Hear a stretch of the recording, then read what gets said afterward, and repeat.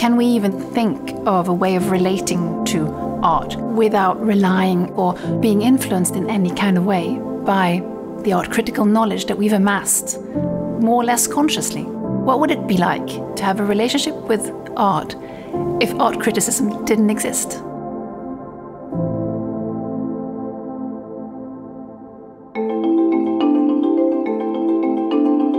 Elisabeth Schellekens of Uppsala University and John Gibson of the University of Louisville are leading a team investigating how the language we use to describe art determines the way artworks convey meaning. Art criticism, in their view, is far more than just reviews of exhibitions and concerts. It's the means by which insight gleaned from the arts is articulated.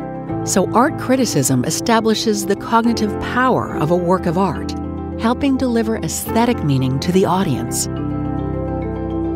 How do works of art help orient us in thought and feeling towards the world? How do they help us engage in forms of self-articulation? Our work is focused on the idea that the understanding happens within the aesthetic experience. And the way in which art criticism helps us do that is by giving us the critical vocabulary in which understanding becomes possible. Aesthetic experience is a kind of thought which can involve pleasure, it can involve feelings, it can involve all sorts of imaginative exercises. But that doesn't take away from the fact that aesthetic experience is, first and foremost, a way of relating to the world. When we look at a work of art, we see all these extremely sophisticated forms of meaning. What's mysterious is that those forms of meaning usually cannot be read off the surface of a work of art. Nonetheless, we experience that works of art are suffused with these forms of meaning. Criticism helps us understand how we're able to do that, how we're able to see so much in these objects, like, for example, a painting, that's really just a colored surface.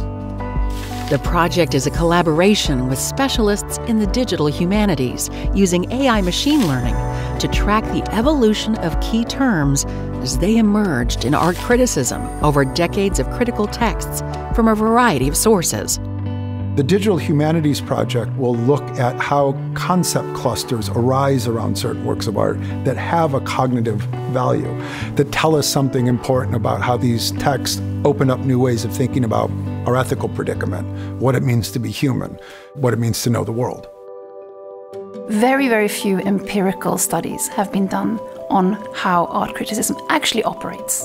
What the digital humanities gives us is a way of tapping into the archives and handle that enormous body of knowledge in an efficient way so that we can see when did people start using this particular term in relation to art.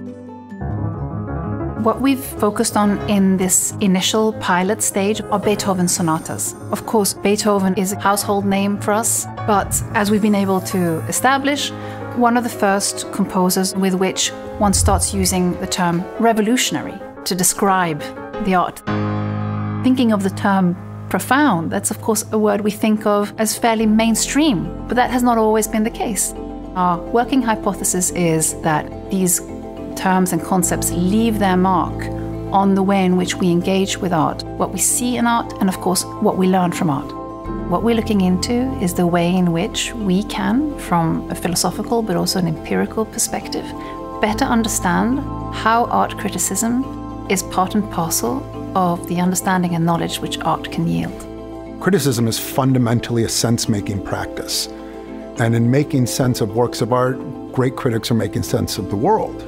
Our goal is to strengthen the case for aesthetic cognitivism by looking at the philosophy of art criticism and the many ways in which art criticism operates in our engagement with art. And by that we mean not simply perceiving art, but also learning from art.